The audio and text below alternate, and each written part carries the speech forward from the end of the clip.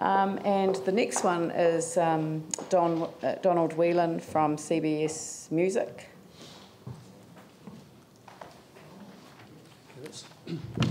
No sign of academic quality, but I would prefer to be called Don. Oh, good. I was hoping so. But I thought it said Donald here, so I thought I'd better check first. Thank you. Don. Yes, thank you. That goes up first, then this one. I can see you're being hit by a paper wall, and I apologise for adding to it. I'll start speaking. You should have a picture in front of you which hopefully will tell the proverbial 1,000 words.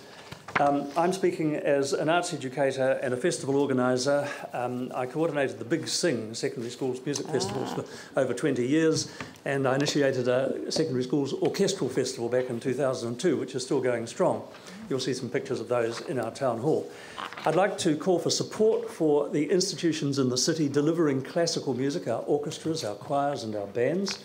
I'd like to encourage you to strengthen your council elbows to reinstate the town hall complex complete with its betterment, an interesting word. I believe that there are plans to improve the sound of the James Hay to make it a music-friendly place. It was never designed for music, it was designed for the spoken word. And I make a suggestion here that perhaps the James Hay could be reconstituted as, with a new name, as Symphony Hall. Rework the interior. We have a hall for the town, it's our town hall, and we have a hall for the symphony. And in terms of cutting costs and providing the CSO with a home and using the dressing rooms out the back as their offices, I wonder whether that might be a convenient solution for a number of other problems that you obviously have to deal with in terms of your limited budget. The auditorium is particularly useful for festivals. You should see in your pictures two sides. One is me waving wildly at about 600 or 700 kids for a couple of years there. That horseshoe configuration, putting all our folk, I don't know where Christ College always finishes up in the centre, but the whole thing about this is that every school, and this is pretty important in a city where we sometimes worry about what kind of a social class or classes we might be divided into, east and west and north and south and all that. It's absolutely fantastic if you look at that picture to see all those kids from every school working together, singing together, if I have my way in harmony, but I never do. That's a social message, I think, for our city. And it's the future of the citizens of Christchurch. And those are the brightest and best of those who are going through our city. And where are they going to live? Over the page, that's me, by the way. That's not me, that's Willie Southgate, I think, standing addressing the troops. But we've got such a wonderful place because you've got the horseshoe upstairs in front of the organ, and you can put thousands of singers there, literally. And down below, you've got a flat floor, which enables us to have, as you can see there, up to 1,000 kids playing instruments together, with, in fact, the Christchurch Symphony in the middle of them. That's a connected community. So on we go. School cooperation, private state integrated for prize givings and graduations. The place is often full. I've seen comments that we don't need anything like that. We only need 2,000, we don't need a 1,500 seater or whatever, and then there'll be a slope floor and then nobody will use it, anybody will complain. So keep to the plan that you've agreed to. This lets our children be aesthetically formed. We've got primary, secondary, we've got tertiary festivals, we've got school prize givings, we've got all sorts of things. That place should be packed and will be packed. For 5 years, we've had no auditorium. There's been no choral orchestral gatherings. They've all had to go off to separate places or at a horrendous cost to hire the arena, which is hopeless as a musical venue. We're told by one of our national politicians that we're going to be the sporting capital of New Zealand. But what about the arts? If Christchurch is to be a desirable location to live in, what quality of cultural life for our kids? Research shows, that's an easy thing to say, but I'm not going to bore you with it, that the brightest and best job seekers, think Silicon Valley, want a city where their children will have great opportunities for their artistic talents to flourish and where there is a lively traditional arts scene. Yep. We want people to come to the city, to live here. It's for their kids, often. That's why they'll leave the big smoke overseas. They'll come back for an education here. What we can offer in Christchurch through a good town hall is the quality of life that they won't necessarily get in other parts. And finally, how do those of us who care approach the council with our input? People have talked about an arts policy.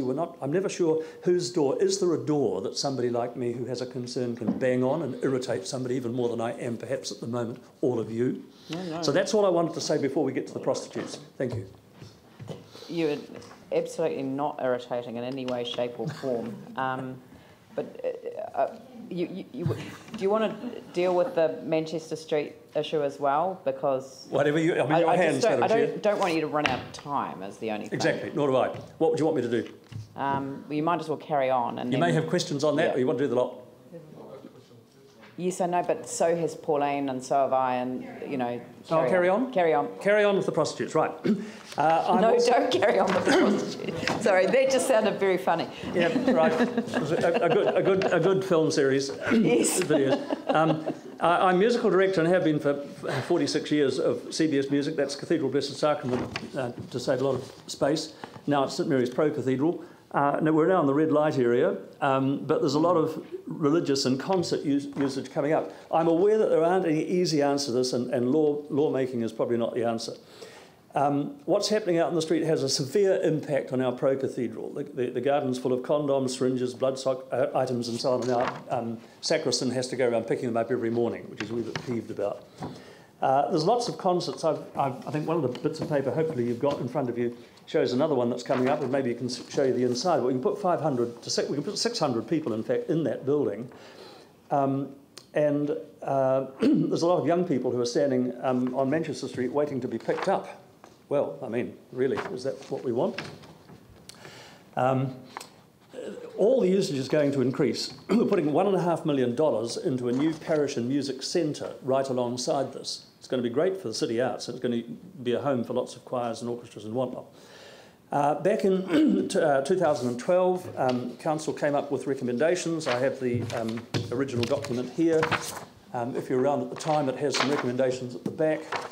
And it suggested rubbish bins, toilets and lighting. That was 9/2/2012, street prostitution issues at residential part of Manchester Street. None of that seems to have happened. What could happen? Some suggestions. Maybe a council clean-up crew, not necessarily any of you, every morning with gloves and bins before the early morning mass. Maybe they could come to the mass first, that'd be good for them. Perhaps provide a porta-com bins as were proposed. That was going to go through, but Briscoes, who live around the corner and don't actually function on Manchester Street at all, said they didn't want it for some obscure reason. Really? So I'm told. The Christchurch Health Board has its headquarters over the road, and he said that the guy in charge of that said he'd be very keen to have it, and he's put extra lighting up to keep the way. He said lighting is the way to do it. Of course, the area is being gentrified.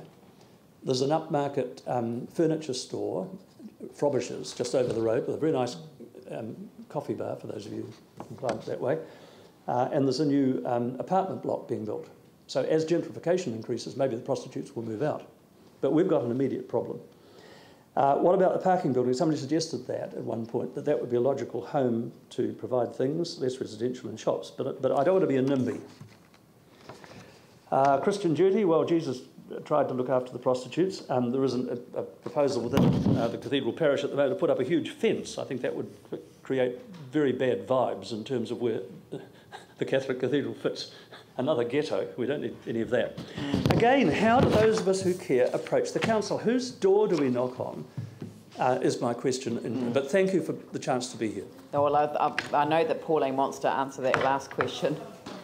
Yeah. Thank you, Don. So, thank you. You know, it is a difficult issue, and there is a lot of NIMBYism. So it wasn't just Briscoes who kicked up about any Porta-Com or Portaloo idea or anything like that. I'll tell you that. Okay. But Ali and I have been working very hard on this. I'm aware of that. If you want to approach either of us at any time, that's fine. We'd welcome a meeting with you. Did you come to a public meeting that we had last year down in the function room about this? I've come to every meeting I could, together with other folk, saying how concerned we are about the impact on our place. Okay. Well, I'd love to have a meeting with you offline and have a chat. We are making progress, I believe. Appreciate it. And thank you for cleaning up around your own building. And it would be nice if we could find some people to help you with that. So, yeah, we'll be in touch. Thank you. And the other question I had around the town hall, it's a dumb one. How many did the auditorium seat? 2,500. 2,500. Thank you very much. An ideal size. Okay. Tim and then Yanni. Thank you. I love the idea of the CSO or some organisation using it as a home. I just think it's wonderful.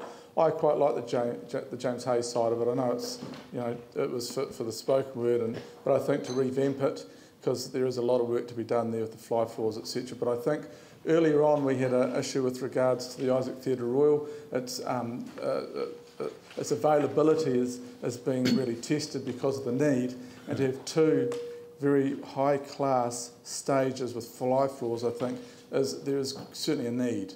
But to have the CSI, I think, based there, or an organisation to use that as a home, because there were areas in there that didn't work properly as they were originally designed for. So I think that's a really good idea.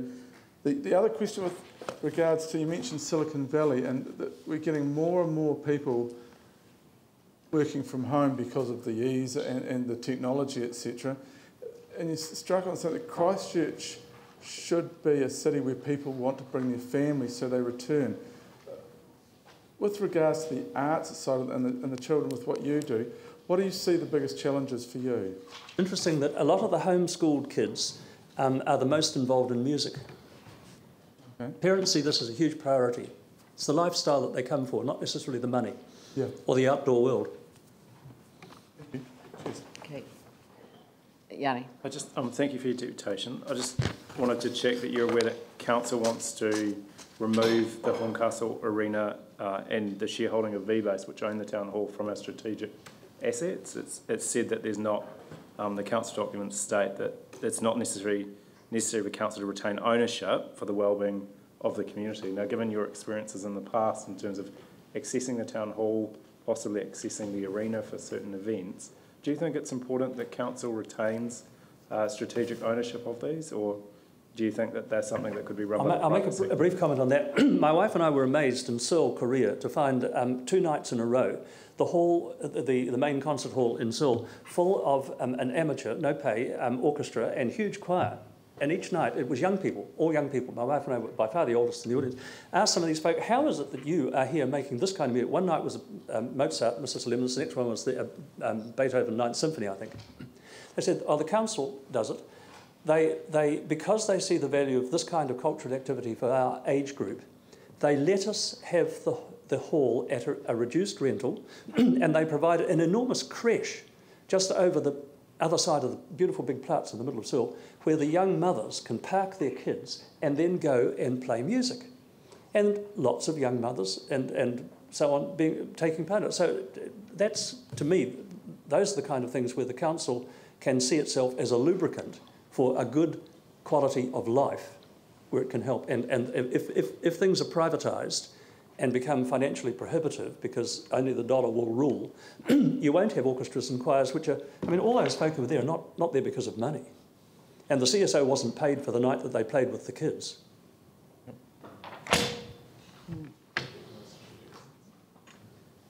So, right. Well, thank you very, very much. Thank you for the chance to speak.